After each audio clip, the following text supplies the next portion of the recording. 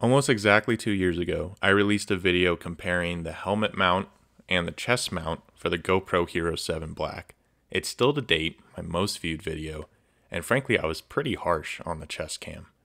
Looking back at the end of the video, I left a note saying that I thought it was lacking in some areas, that I thought the chest mount added a certain intensity, but an attachment to fix the angle and maybe a gimbal for extra stabilization would go a long way, as it seemed like whenever there was especially fast motion or any kind of tucking, the footage suffered greatly. And that was really the end of my use of the chest mount, as it wasn't mine at the time. I was borrowing it from my very good friend Dan, who's been in a few videos with me now. So after that experience, I really hadn't used it again since. That was until my amazing girlfriend gifted me a chest mount for Christmas. And just this last week, I finally got around to using it. I decided to go up to Eldora Mountain on a weekday for my first time at Eldora Mountain, actually. I'll be touching on that in a future video. So I figured I'd give it a go. If the footage turned out to be a little off, then I could easily switch to the head cam and we'd be all good. But I never switched back to it. I used the chest cam the whole day.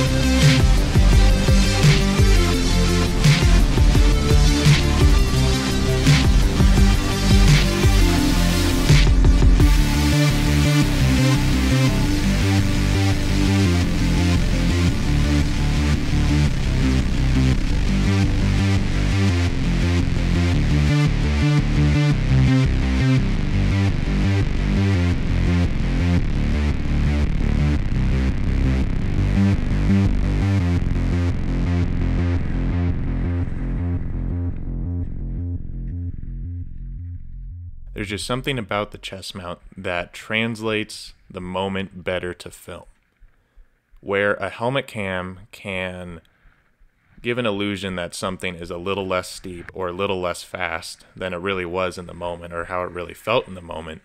I think the chest mount does an excellent job of relaying to the viewer a similar intensity and speed to what the filmer felt themselves while they were making the video. That's not to say there's no downsides to using the chest cam.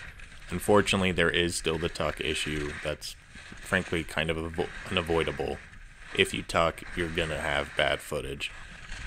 However, as far as stabilization, I had little to no issues. To be fair, I am using the GoPro Hero 7 Black. It does have an auto gimbal feature, so other older versions of the GoPro may actually need the gimbal, but I face no issues without a gimbal at all. As far as the angle, I just cranked it all the way back, where before I probably wasn't as far back as I could have been, and with this adjustment I had almost no issues aside from tucking. The footage remained fairly viewable the whole way through. The last note is, if you have anything at all on your jacket or near the camera that could be clicking or clacking near it, it will screw up the audio. The GoPro will pick up that instead of the skiing and distort the audio like crazy. I faced this with some of my footage, so just keep that in mind if you do end up using the chest mount to clear away anything and anything away from that GoPro. Thank you very much for watching. I hope you enjoyed this redux of my chest mount review. I think it's a little more thorough than the first one. I appreciate all the new subscribers as well. It's just awesome how many new people are coming to this channel. I just love that I'm able to share really just what I like doing with you guys. Yeah, thank you very much for watching. Subscribe if you want more skiing content. There'll be more coming out soon, hopefully. And hope you have a great one.